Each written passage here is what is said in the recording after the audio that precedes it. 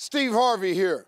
Welcome to season 4. This is the season of surprises, and I got a really big one for you today. See, I'm not in my regular studio. In fact, I'm here at Broadway in Chicago's Oriental Theater with 150 women. All right, ladies, how are you? Thank you for coming very much. Listen, all summer and ever since we launched this show, these women here and women across the country have asked me to reveal the truth about what it is that men really think. Well, in seasons past, I've tried to help by giving you the perspective from 100 men. But today, we don't have 100 or 200. We have 2,000 men here in this theater today.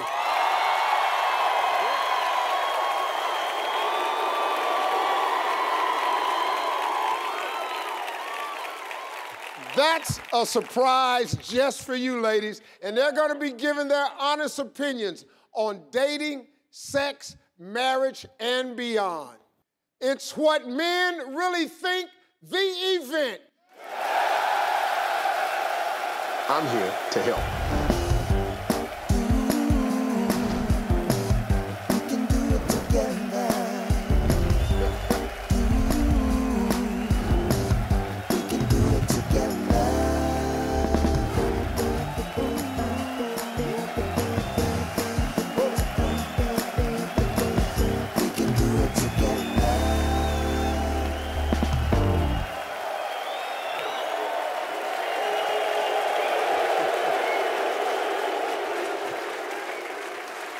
Hey, listen, everybody, welcome to the season 4 premiere, What Men Really Think.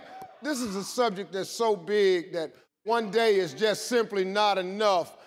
This, my friends, is going to be a 2-day event that has really been just years in the making here. And I've given this a lot of thought. So take a look at this.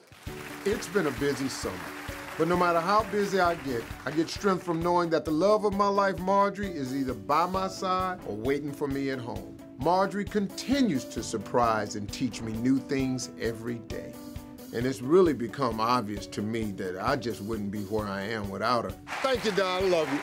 I love you too. You know, over the summer, I've also seen my daughters continue to grow into these wonderful young women and reach some very significant milestones in their own lives.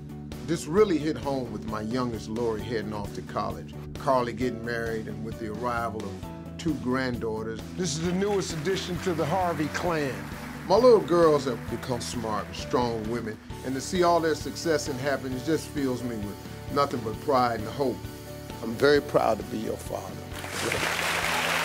And being surrounded by these strong women always reminds me of the influence of my family growing up. My sisters, my aunts, and especially my mother. In many ways, my mom helped to make me the man that I am today. And all of this only makes me understand better what my mission on this show is. It makes me want to go further to be better, inside and out. Because when I started this show, I thought I had 4 daughters, but I realized I got 4 million daughters. And all of you want to find and keep true love, reach your goals, and achieve all the happiness you could ever wish for. I know that I can help, and that's why I'm here.